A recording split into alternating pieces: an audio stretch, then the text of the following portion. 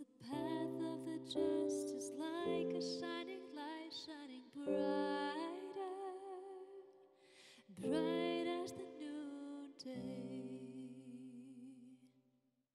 Hello and welcome to Walking in the Word. Today we're going to turn our attention to some passages in Isaiah 60 regarding God's promises being fulfilled and His people arising and having the favor of God on them because they restore once again their covenant relationship with God. So Alton, where would you like to start with that? Well, a lot of things we try to put off into the future, and we talk about the glory of God and how we're going to come into this glory of God.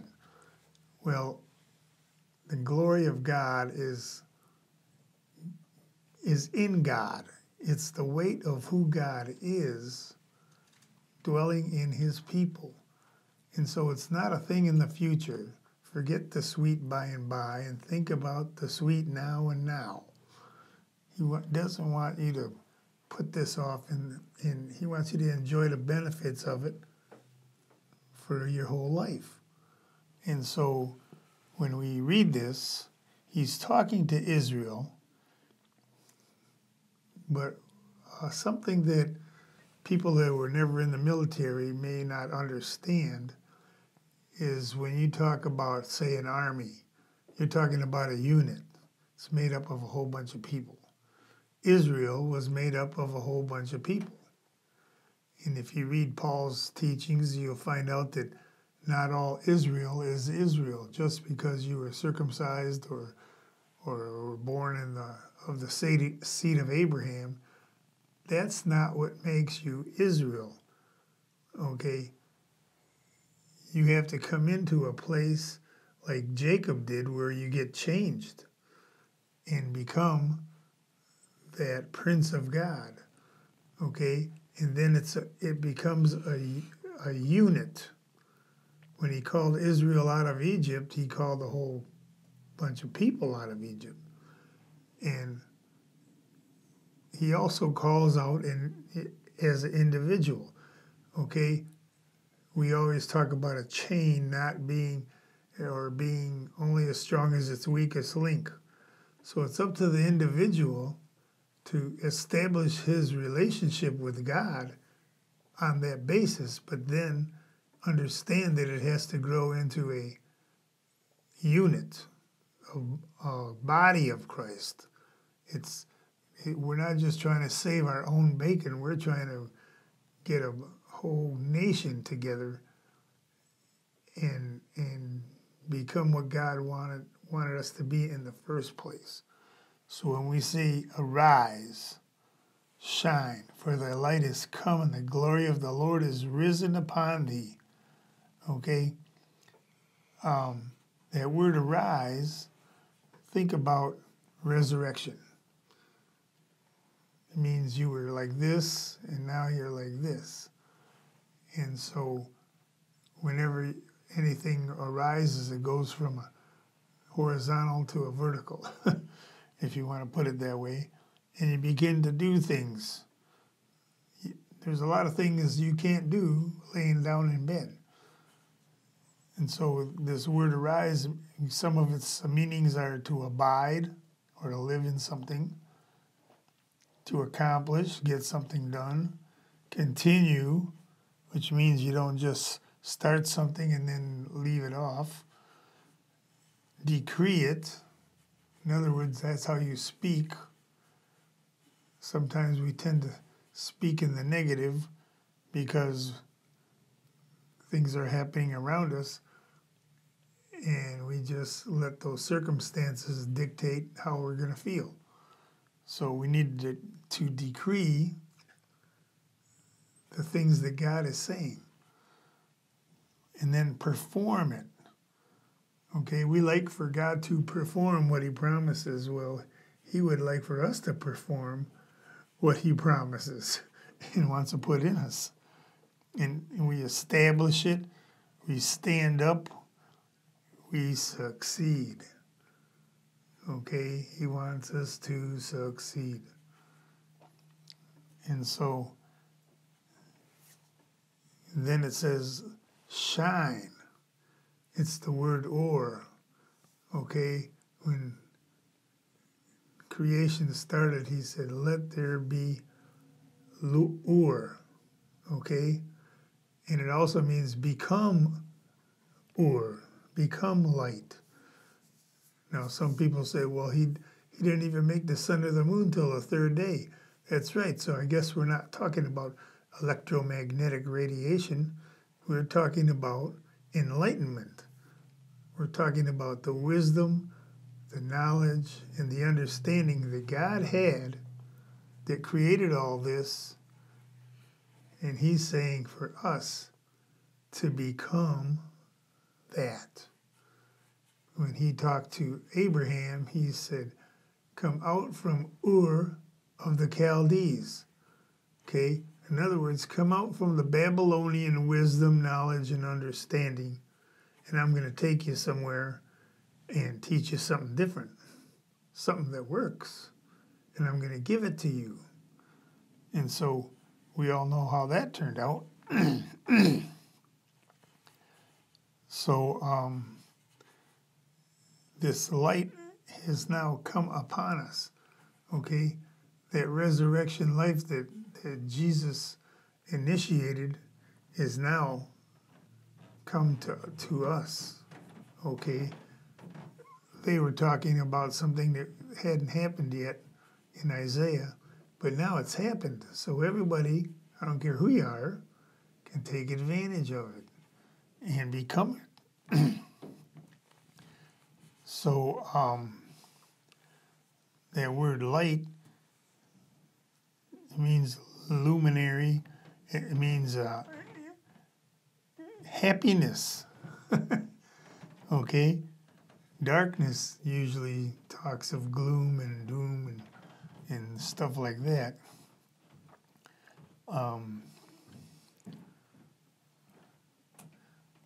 this light is come. It's not gonna come. It's not already has come. God talks in the present a lot of times. So we have to understand that don't let your past dictate who you're going to be, and don't think you got it planned out what you're going to be. First, you got to deal with right now. Okay?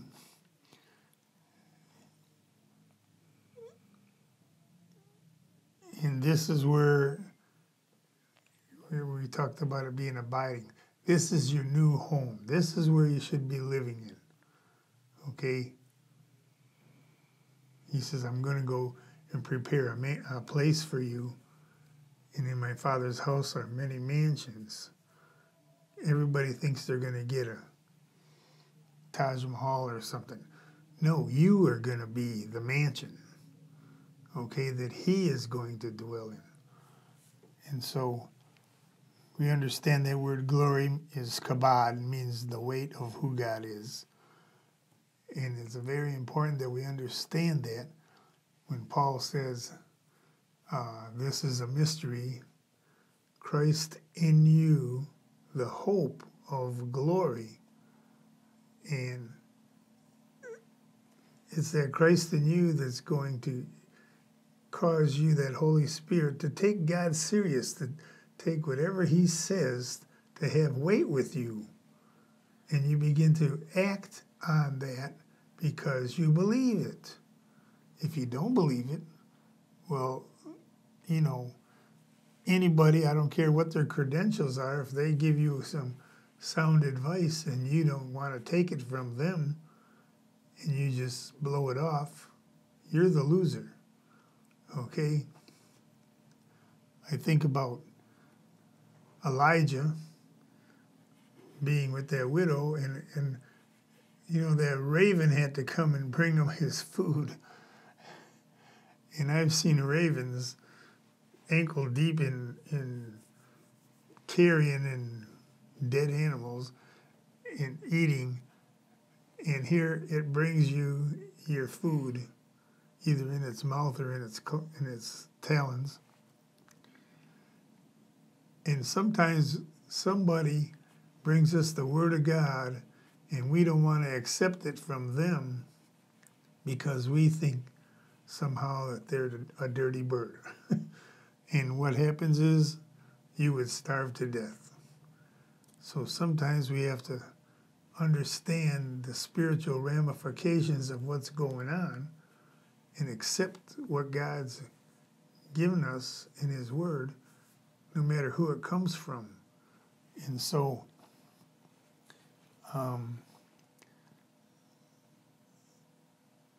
we don't want to not accept something because of who it comes from. And I could tell you stories about that, but we don't have time today.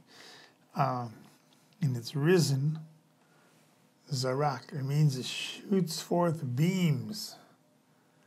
But it's interesting because it also means when things rise up on your skin and cause and show leprosy. Leprosy will show up, okay? And you think, well, I don't want leprosy, and I don't either. But sometimes we don't think in terms of what God thinks of. What God does is leprosy to the enemy. You ever think of that? Okay? They want to call good evil and evil good. So when his leprosy shows up and it's contagious, something different's happening, isn't it?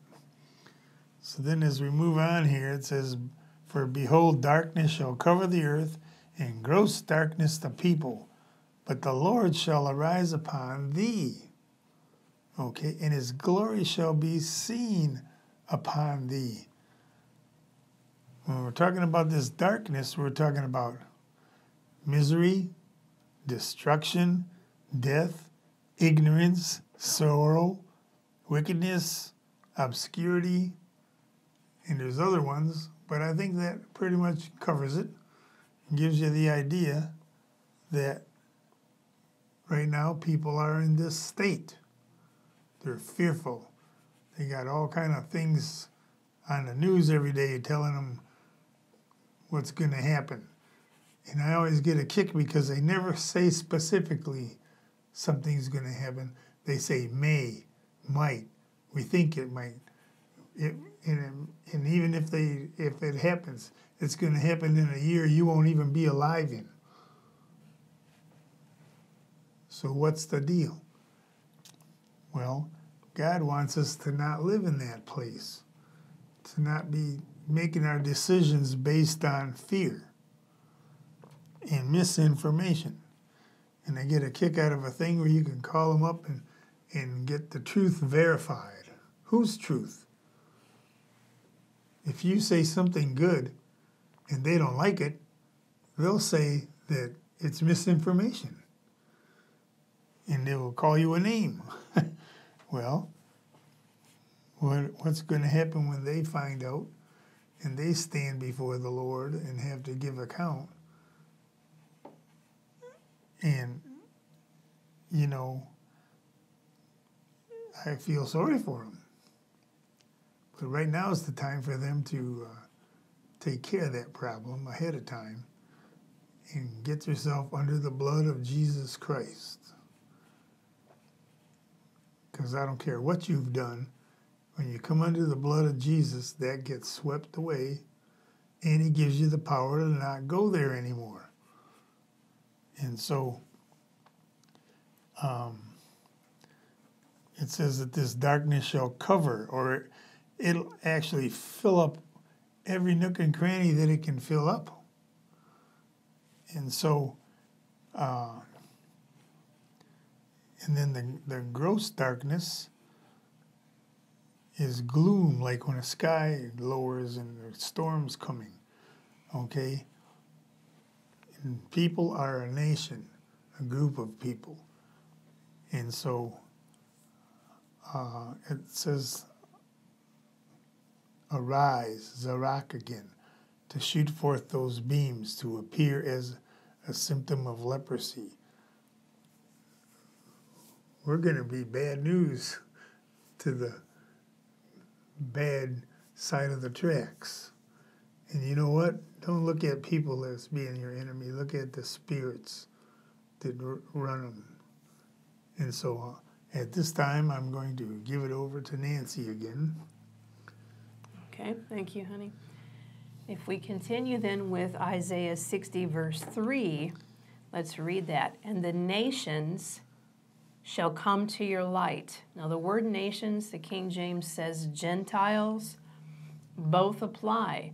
Because this, keep in mind, was written by Isaiah to the Jewish people. Anyone that was not a Jew was considered a Gentile, considered foreign, because they did not know God. They were considered Gentiles. Now, if we were to look at Daniel chapter 11, the prophet Daniel made a statement concerning the people that do know their God. And he said in chapter 11, verse 32, but the people that do know their God shall be strong and do exploits. So let's look at this word light. The people of other nations, people that don't know God, in other words, shall come to your light. The word light means to be or make luminous. It means the break of day. So dawn, in other words. It means glorious. It means to give or show light. It also means to set on fire or shine. So the people that know their God shall come to your light, you that know God, who are set on fire by the knowledge and the glory of God. Jeremiah the prophet in chapter 20, verse 9 says, and his word was in my heart like a burning fire shut up in my bones. And I couldn't help but speak. I couldn't stop speaking. So we get a picture here of the nations or the peoples that don't know their God, of the earth, coming to this this light of God, the enlightenment of God that is in his people that they know they have need of. And then that verse continues, Isaiah 60, verse 3 continues, and kings, it says, kings will be drawn to you. The word kings means to induct or to bring into royalty, hence by implication to take counsel, consult, to be or make or set up rule. So if you look at the definition of the word king, it's very telling because it's saying that the peoples of the earth that don't know God will come to you who have the enlightenment of God in you, and they will be brought into a place, inducted into, by taking counsel with and consulting with you who have the enlightenment of God, into places of rulership and leadership. It's quite an impactful statement. They come to you because they see the light, the enlightenment, the knowledge, the glory of God, and that brings them into a place of being prepared as they take counsel of the ways of God from God's people to be put in a position of authority to rule. So it says, and kings will come to the brightness of your rising. The word dawn, again, it's the word Zerak, which means, as Alton said, to shoot forth beams. Well, at the dawning of a day, what does the sun do as it comes up over the horizon? It shoots beams of light into the darkness. So the word Zerak also means to rise as the sun. So you can't get away from this dawning. As we take on more and more of the enlightenment of God in our lives, we will shoot forth beams of His glory, His knowledge, His understanding, His counsel. And even the peoples that don't know God will be drawn to that, not drawn to us. We're just the carriers, we're the vessels. But they'll be drawn to the light of God, the enlightenment of God, and desire to have counsel. I know of two instances. A pastor years ago that I knew in India said that his local governors, the regional governors in his big city that he was a citizen of, would come to him for counsel. And they would say, Brother Kamanapali, we need some insight and wisdom from God on this matter? Can you pray and get understanding? Again, if you look at the prophet Daniel, Nebuchadnezzar had a dream and he was troubled by it. In chapter 2, it's quite a story. He was going to kill all of the wise men, all of the men of renown in the land, because no one could tell him his dream and the interpretation. So what happens? Daniel comes and says, please, king, don't kill all the wise men of the land, which would have included him. He said, give me time, we will pray, and God will show us what to tell you. And that's exactly what happened. So in that case, a bunch of men in the land were not killed because Daniel had the wisdom of God and the answer of God. Another instance that I think of is a PhD in business. He was a business professor at a Christian university, and he and some other businessmen took a tour in China. And Chinese business owners came to him and said, Dr. So-and-so, we have financial resources, we have the labor force to produce a good product, but what we don't have is ethics. Can you please teach us Christian ethics so that our businesses will succeed? What an incredible thing, but I just count that as a drop in the bucket of what I believe we're going to see. And as we have circled back to this particular chapter, Isaiah 60, I believe it's time. This is the time to cover this, because we're going to begin to see people that are in darkness who need the light of God seeking God's people out and saying, can you please help me understand what to do in this situation? Proverbs 4:8, or 4:18 rather, says this, the path of the just is as a shining light, there's that or, light, that shines, and or again means to make luminous, break of day, glorious, enlighten, all of those plus other words are in the definition. As a shining light that shines more and more, in other words, brighter and brighter, dawning, to the perfect day, to the perfect day. The word perfect means established. It means to make something sure, to make something prosperous, to be fixed, to be set aright. And so the light of the just will shine increasingly more until the full establishing of the day. What a powerful statement. And then verse 19 in Proverbs 8 continues, the way of the wicked is as darkness. And Alton, as he explained, darkness, what happens? You grope around in the dark. You don't know what's ahead of you. The way of the wicked is as darkness, Proverbs 4 says. They don't know what they're stumbling at. They can't see what's ahead of them. And then Proverbs 11, verse 5, kind of continues this theme. It says, the righteousness of the perfect, and again, entire, complete, upright, those of integrity is the word perfect, shall direct his way. The righteousness of the perfect shall direct his way, but the wicked shall fall by his own wickedness. And verse 6 continues by saying, the righteousness shall deliver God's upright ones. So I encourage you strongly to learn how to pray right from the Word of God. There's nothing more powerful than you repeating God's Word back to Him in prayer. He wrote it. He established the Word.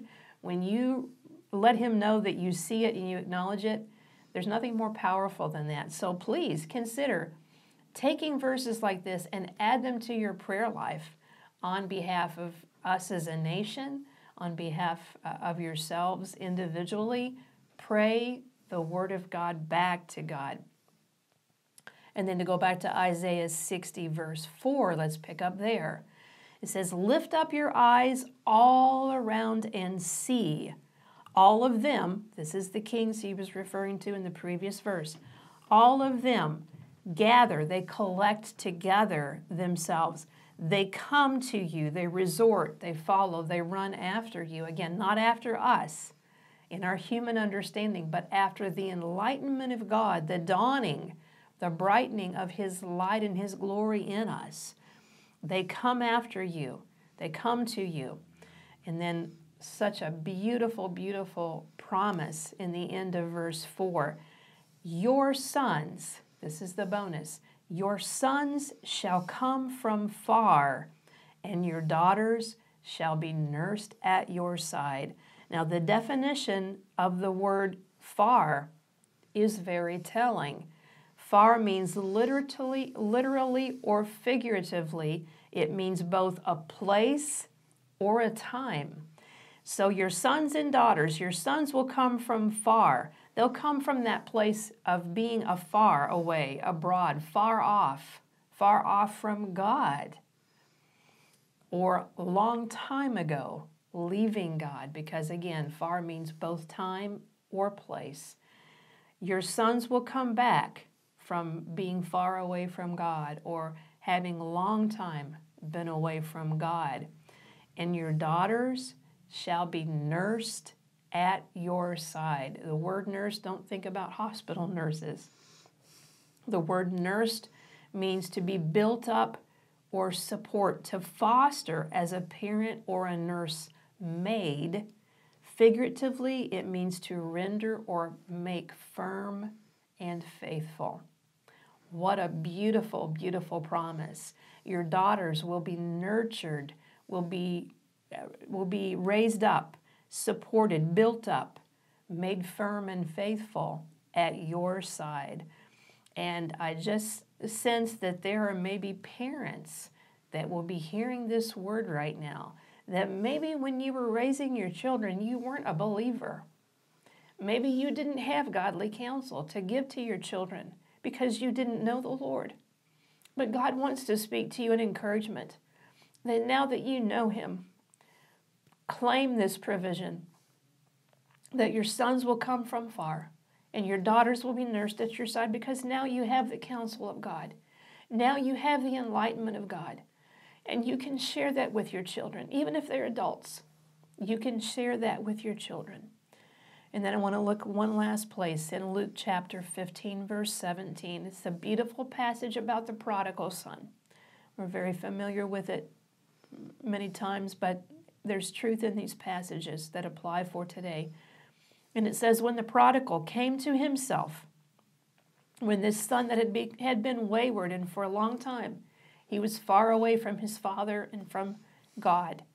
When he came to himself, and a lot of prodigals in this time are going to come to themselves and realize, I'm in this mess. I don't want to live here. There's a far better provision for me. This prodigal said, how many hired servants of my father abound with food, and I perish with hunger? I will arise and go to my father and will say to him, Father, I have sinned against heaven and before you, and I am no more worthy to be called your son. Make me like one of your hired servants. God's not after servants, He's after sons. And then Luke 15:20 says about the father and the son. He said the son rose up from where he was, and he came to his father. But when he was still a far way off, when the son was still a far way off, the father saw him and had compassion and ran and fell on his neck and kissed him. He didn't see a wayward son. He saw a restored son. And there will be many sons and daughters in this time that will come back from afar and will be nursed at the side of God's people. And they will take counsel and they will be raised up and restored. So we just bless you. We pray that this has encouraged you. And we send our love to you in Jesus' name.